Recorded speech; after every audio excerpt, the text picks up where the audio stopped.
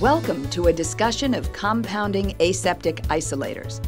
All information is presented in accord with USP Standard Number 797, the American Society of Health System Pharmacists Guidelines, and NIOSH recommendations. The compounding aseptic isolator, or CAI, and the compounding aseptic containment isolator, or CACI, are recent additions to the primary engineering controls employed in pharmacy and nursing practice for the compounding of sterile preparations. The isolator is a self-contained unit that provides a closed core work zone to fully enclose the aseptic compounding field. The core is directly accessible only through the changeable glove gauntlets mounted on the front of the unit, thus assuring a completely closed work environment during compounding. The compounding work zone is continuously supplied with unidirectionally flowing HEPA-filtered air to assure a compounding environment meeting ISO Class 5 conditions at all times during operations.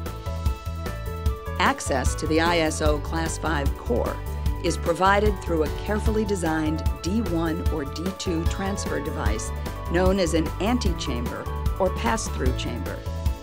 The purpose of the antechamber is to purge any airborne contaminants that surround the pre-sanitized working materials prior to their introduction into the critical core aseptic field. The D1 antechamber is connected directly to the core and is continuously supplied with HEPA-filtered air. The D2 design incorporates a timed purge cycle rather than a continuous HEPA-filtered air supply.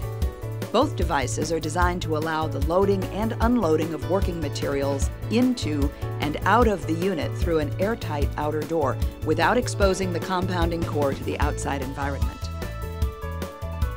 The isolator is available in two different configurations: positive pressure and negative pressure. The positive pressure CAI is employed in instances where no hazardous drugs are manipulated. CAIs produce a unit internal operating pressure that is greater than the outside atmospheric pressure, resulting in the maintenance of ISO Class 5 aseptic conditions within the critical work zone during non-hazardous compounding. The negative pressure CACI is employed where hazardous drugs or compounds are used. CACIs produce ISO Class 5 compounding conditions in the presence of a unit internal operating pressure that is less than the outside atmospheric pressure, resulting in a slight relative vacuum within the ante and core chambers. This underpressurization of the CACI ensures that any unit leakage will be inward rather than outward to the environment for the containment of hazardous drug residues. Part 2. CAI qualification testing. Proper function of the CAI is achieved through testing using a series of 3 industry-standard qualifications of the process control capabilities of the unit, which are known as the Installation Qualification, or IQ, the Operational Qualification, or OQ, and the Process Qualification, or PQ. The Installation Qualification. As the initial step, the IQ is carried out in accordance with CETA Section 2.03 to verify and document that the unit has been received in good order, installed in its proper location, and properly interconnected with the necessary utilities. The IQ should be commenced in the shipping department upon receipt of the unit, prior to departure of the carrier. The following steps should be carried out to ensure an effective IQ. Step 1. Inspect the outer shipping container for tears or abrasions that might indicate transit damage to the unit. If the damage appears extensive, request that the carrier allow the container to be opened for unit inspection prior to acceptance of delivery. It is important that receiving personnel make a complete notation of any actual or possible concealed damage on the shipper's documentation at the time of delivery in order to establish responsibility for any transit damage. Step 2. Remove the protective outer carton, continuing to examine the unit for shipping damage. Locate and inventory all enclosed apparatus and parts containers and set them aside. Remove all skid brackets or braces that secure the unit to the skid during shipment. Step 3. Using the services of a certifier, professional mover, or competent facility personnel, lift the unit from the skid and attach any casters, leg levelers, or base stabilization components to the unit. If a lift system is not available, a minimum of 2 people should be used to manage the base and caster assembly process if required. Step 4. Transport the unit to its final location in the compounding area. The CAI should be accessible on all 3 sides and have adequate space for introduction and removal of the working materials. Install the unit in accordance with the manufacturer's recommended installation instructions to include the following. Prior to connection of the unit to the power source, use a continuity tester or electrical analyzer to verify that the 15-amp circuit to which the unit is to be connected has proper polarity and an uninterrupted ground path. Both yellow lamps on the continuity checker should illuminate. If the circuit has reversed polarity or an open ground path, make the necessary repairs to the circuit before connecting the unit. The isolator must have proper electrical interconnection in order to operate safely. Step 6. Remove the plastic shipping covers over the glove ports and install the glove assemblies. Install the drain valve and be sure the valve is closed for normal operation. Step 7. Open the glove port fascia and install the IV bar. Where operational mounting positions are possible, the mounting bar may be moved between operations to accommodate product changes. Step 8. Connect the unit power cord or cords to the power source and activate the work surface lights. Activate the blower and allow the unit to stabilize. The fan motor should operate at a consistent speed and the lighting should remain steady and without flicker or interference. Step 9. Activate the internal electrical outlet switch. Using a continuity checker, verify the proper polarity and ground path from the outlet. Both yellow lamps on the continuity checker should illuminate. Deactivate the outlet switch. Step 10. Verify the solid installation of all external waste receptacles. Make certain these hazardous waste containers are securely seated in their proper retainers and remain snug against their work surface pass-through mounting collars. Adjust snugness as required using the receptacle locking levers or mechanism. Step 11. For a thimble unit connection, using a visible smoke tracer, verify that negative pressure exists at the canopy connection gap by visualizing the inward airflow of room air into the duct along with the CACI unit exhaust. The manufacturer's exact exhaust air handling performance is absolutely essential in this application. Step 12.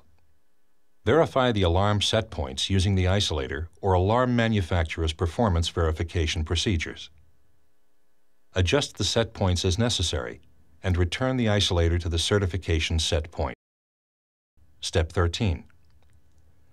Verify that all inner and outer door interlock systems operate as per the manufacturer's design criteria.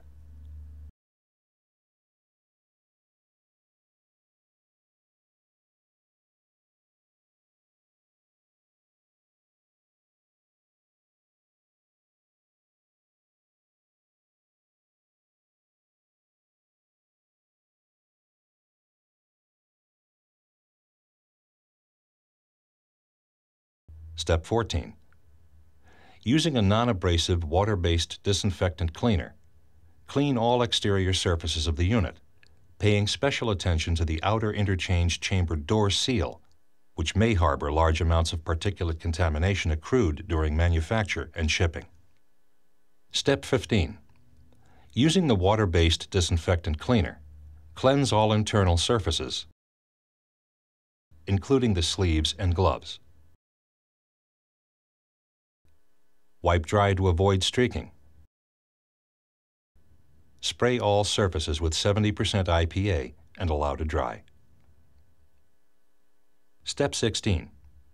During completion of the unit setup, prepare an installation qualification and in-service document detailing all installation steps as the record of completion of proper installation and personnel in service of the isolator. Retain this IQ document as proof of compliance with the manufacturer's installation recommendations. The unit is now ready to perform the operational qualification. Part 3. The operational qualification. Also known as the certification, the OQ establishes and documents the proper operation of the isolator in accordance with the manufacturer's specifications. In the same manner as the IQ, a document detailing all OQ steps should be completed during this phase. All testing equipment employed during the OQ should be calibrated to an NIST traceable standard within the previous 6 calendar months. Copies of the calibration document should be included in the OQ test report. This document should meet the acceptance criteria specified in the Isolator Testing Guide of the Controlled Environment Testing Association, or CETA, and will normally specify and outline the following 10 challenges of unit functions as required steps. Airflow testing, chamber internal pressure testing, gauntlet breech air velocity testing, HEPA filter integrity testing, particle containment integrity and enclosure leak testing, recovery time determination, unidirectional airflow smoke pattern testing, preparation ingress and egress testing, particle count testing, and pass-through particle purge time determination testing. USP Standard 797 also requires semi-annual active microbial monitoring. It is recommended this testing be carried out in the at-rest condition to establish the functional integrity of the unit, and in the operational in-process condition to demonstrate the efficacy of the compounding processes employed. CACIs may also be tested in accordance with CETA Section 2.12 for verification of containment of hazardous particulates. These tests should be performed by expert personnel using the equipment specified in the CETA standard. Following the completion of OQ testing, an expiration-dated certification sticker referencing the test report should be affixed to the unit. OQ testing should be repeated semi-annually, whenever the unit is moved, and following repairs or parts replacement. Part 4. Performance qualification. Upon completion of the installation and operational qualification of the unit, the performance qualification, or PQ, should be carried out to demonstrate the suitability of both the CAI and standard operating procedures to provide control of your CSP compounding processes. During the PQ, you should substitute sterile microbiological growth media, such as TSB, in the simulation of the following 9 core aseptic techniques as your basic process steps. Assembling a needle and syringe. Withdrawing liquids from single and multi-dose vials. Reconstituting powder in a vial. Withdrawing liquids from ampules. Injection into bags. Injection into bottles. Preparation of syringes. Attaching tubing. And use of automated compounders and pumps, or gravity transfer systems. Be sure to consider other procedures such as PCA cassette fills, use of repeating syringes, and all high-risk preparation and procedures.